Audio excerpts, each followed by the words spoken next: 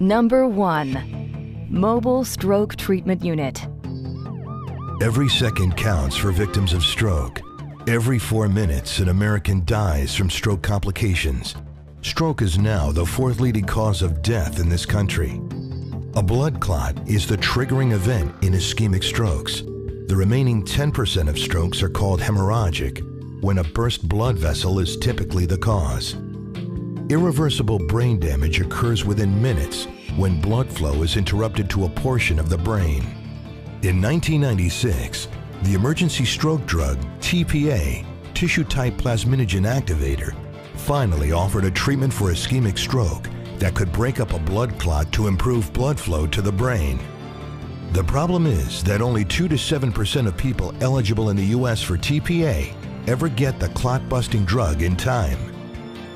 Now, some hospitals in Germany and the US are using specially equipped mobile stroke treatment units and taking them on the road, outfitted with all the necessary elements of comprehensive stroke care and administering TPA quicker to up to 30% of patients, helping save lives with immediate treatment to the patient.